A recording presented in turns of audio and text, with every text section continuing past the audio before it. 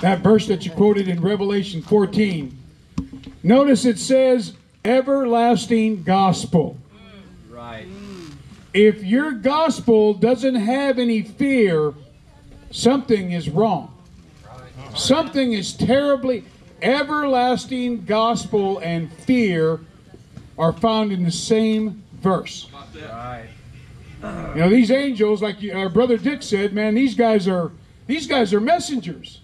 You do have angels going and delivering a message, be it in the sky or whatever.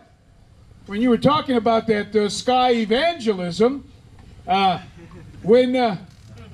New York City had their 50th homo anniversary, we thought, wow, we need to do something for those guys. You know, we didn't want to go down to New York. So, you know, being creative people that we are, we decided to look into planes. You ever seen those planes that put puffs of smoke in and can actually put a message? Yeah. Well, we came up with a message of AIDS judgment. Wow. All right. 50th anniversary. Amen. Hey, ran us a little bit of money, but, you know, we didn't have to go there. We can stay in Los Angeles and take care of New York. Yeah. We told the pilot, well, do you want to do this? He said, God bless you guys. I'll drop napalm, no extra charge.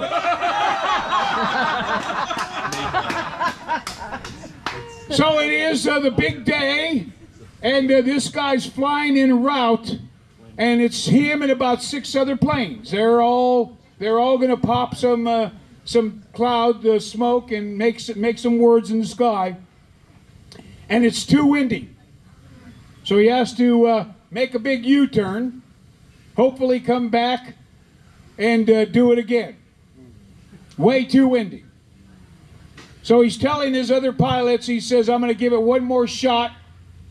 If it doesn't do it, we're going to have to abort the mission, fly in.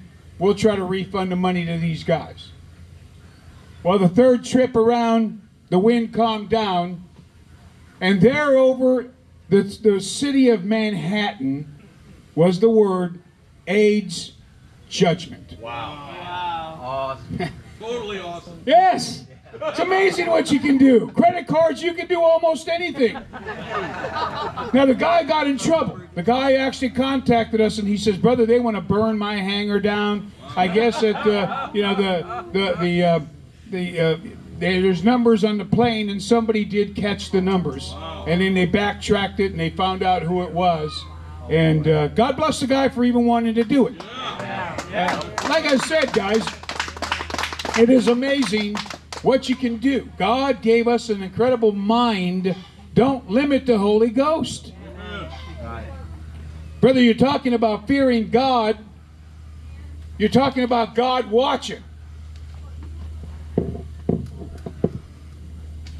One time the Smock girls were staying at our house, so I took them out to Hollywood. Take them out preaching in a couple of places. We're on Hollywood Boulevard in front of the Chinese Theater. This is where all the movie stars put their handprints and footprints. It's always filled with people. And we're preaching, or I am, and one of the girls, Smock girls, came up and she says, Brother Ruben, there's a guy over here who wants to talk to you. Okay, you know, I pretty much finished up my preach and then turned around and started walking to the guy. This was a guy who was a minister in a church that puts us up in another city I won't mention.